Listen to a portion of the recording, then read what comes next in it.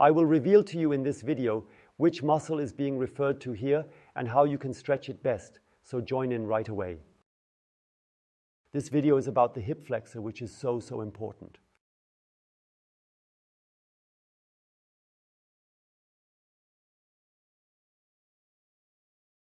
The hip flexor is a large muscle, a two-part muscle, which is attached here to the thigh, then runs over the groin, and one part goes into the ilium. Herein, and the other part continues to the lumbar spine, so it goes through the entire abdominal cavity and affects it. When the muscle is activated, when it shortens, then the leg is lifted. So when it is strained, when you control it, it lifts the leg at that moment. Where we sit, we practically have our leg raised all the time. Yes, in that position, that means it is constantly shortened, and it wouldn't be a problem if it were balanced out. But we sit too much and hardly compensate in our everyday lives, which is why there are also huge problems, especially as people get older.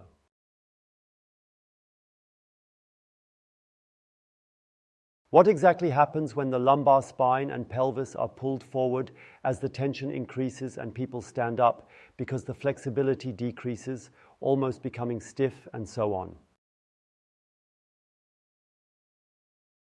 And then the body has to counter tension at the back. At the level of the hip joints, it must counteract with the gluteal muscles and above with the deep back extensors.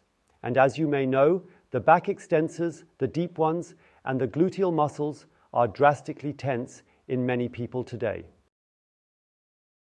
Probably when you are at the masseur or masseuse and let yourself be massaged through, they always say, wow, there is always a hard tension in there, then you know that it is also the case with you.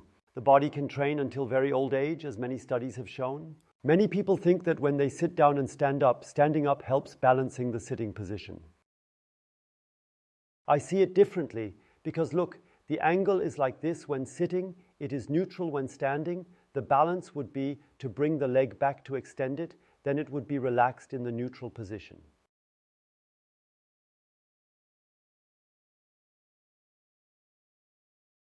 And that's why standing is not the compensation for sitting. You actually notice that especially when you have a standing profession, when you are a salesperson, or when you stand a lot due to your profession. It often happens that after half an hour, after an hour, the back starts to hurt a lot.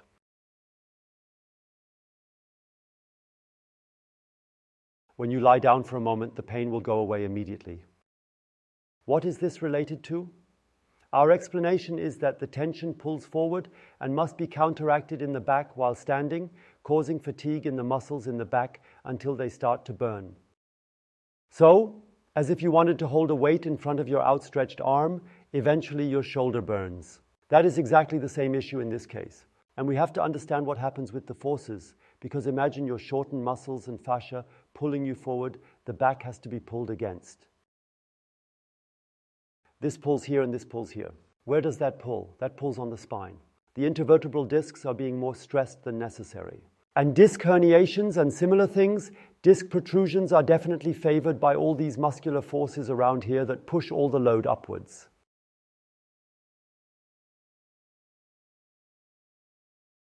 And the body not only reacts with tension, which one can feel, but also switches on pain when it notices that the intervertebral discs are too heavily stressed. Because in the moment when we eliminate the tension and the intervertebral discs essentially remain the same, only the tension is reduced and the strain, then the pain often disappears. And what can one do now? Simply balance. And for this balancing, I will now show you plenty of options from which you can then choose the ones that best suit you. For the first exercise, go into the four-legged position and place your hands a little further forward than you would normally go. And then you round the lower back, so out of the hollow back.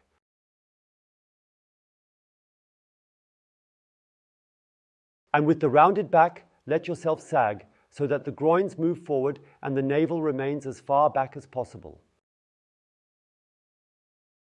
And then you may notice it pulls right into the groin, upper end of the thigh, or maybe into the back. If you want an even more intense stretch, because now both sides are being stretched simultaneously due to gravity, if you only use gravity for one side, then of course the intensity is higher. That means I am now going out with my right knee and move my right foot to the inside of the left knee, and now you notice that you hang more on the left with the groin and have more effect.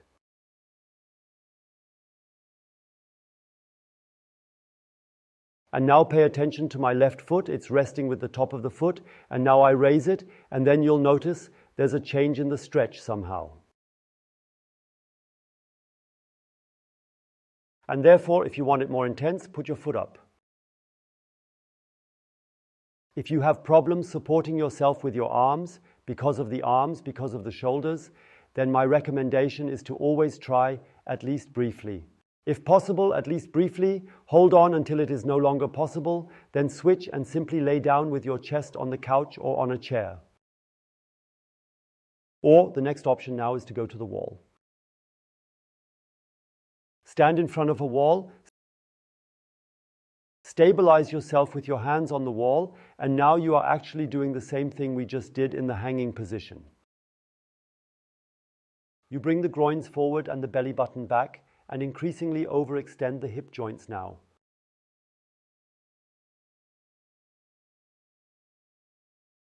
And if you look now, basically, I am just leaning on the ground. It is the same position, but the advantage here is that you can proceed much more measured and sensitive.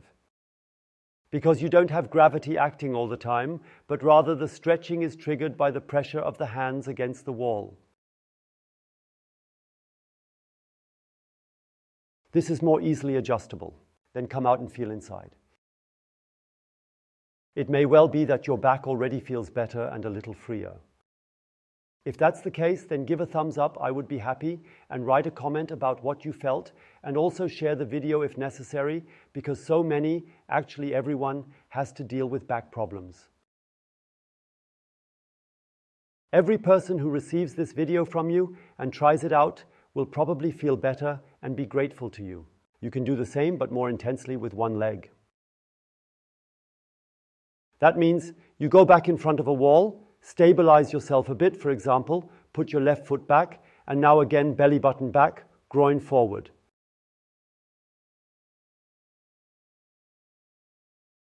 And keep going further into hyperextension, and then you notice here on the left, the groin higher into the pelvis, you feel the pull, that is the stretching.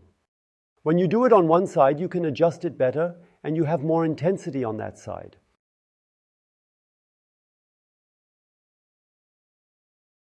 By the way, you don't necessarily need to do the last two exercises against the wall. You can also do them standing on one leg, for example, at the bus stop.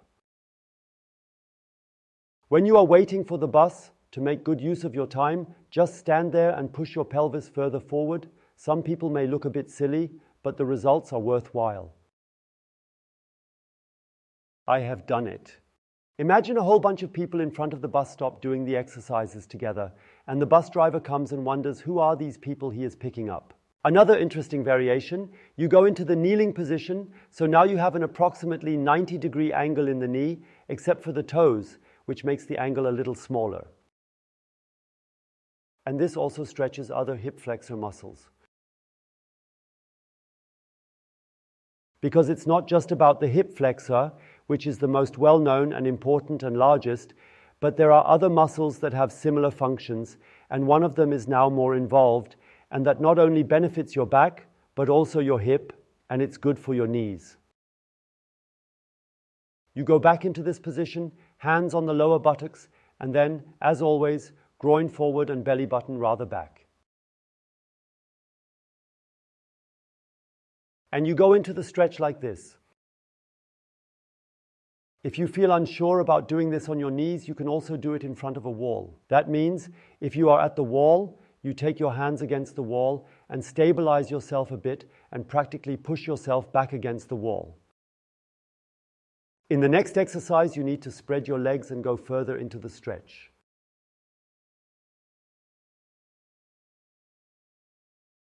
And you will be surprised at first and wonder, where is the stretch in the back bend?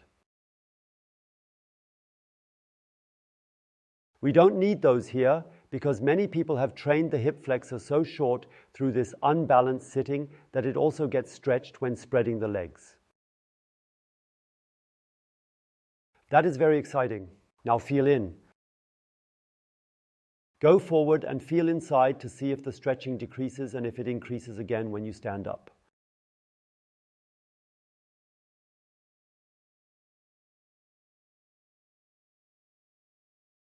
And if there is more tension when going up, then this is an indication that the hip flexor is involved in this stretch, because when going up towards hyperextension, it is practically challenged.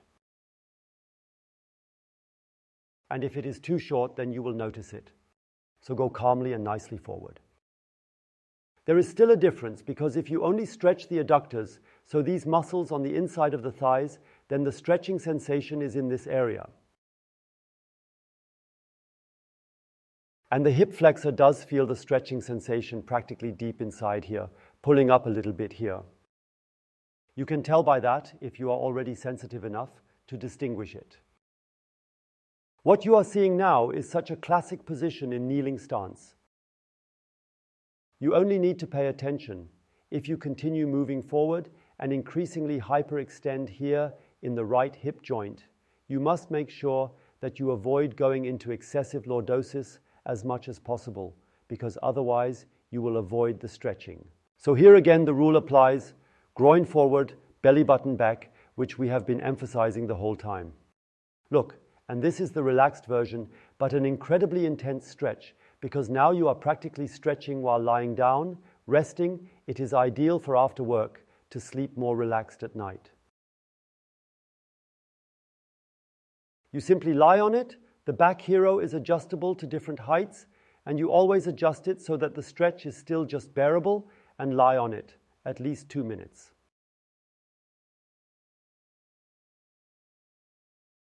You can find information about the back hero here. Now I have shown you a lot of options. Try them all out, and if you feel with one or the other, wow, that could suit me well in terms of intensity, your body actually notices right away. And now let's do an exercise together in real time. It doesn't matter what position you are in. I will go into this stance here. You can do the same if you want to try it out. One leg back, and now I am going to stretch the left hip flexor. You go back like this, focus on the navel, which wants to go back, groin wants to go forward. Now you're going further into the stretch. You can leave the left hand down by the buttocks on the left side, and the pubis should move forward. Belly goes back, groin goes forward, breathe nicely, deep in, deep out. And if you are in any other position practicing now, yes, it doesn't matter, just continue in your position. We are now going exactly into the original position. Working further in, belly button back, groin forward, searching exactly for the intensity that is just bearable. Yes, it still has to be fun, just before it turns into stress, if you know what I mean.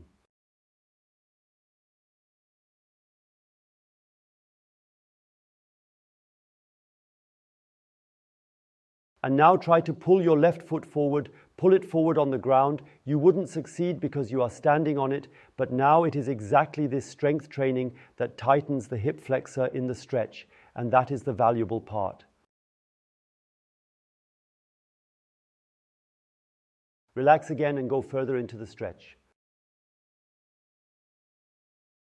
And then again, your foot wants to go forward. You probably have to practice steering it, especially when you're standing on one leg like me. Try to relax again and go further into the stretch, a little further.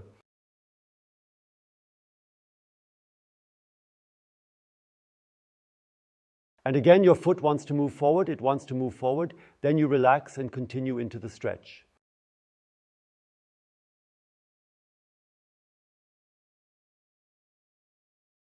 And again, it wants to go forward. You relax and go further in and then slowly come out.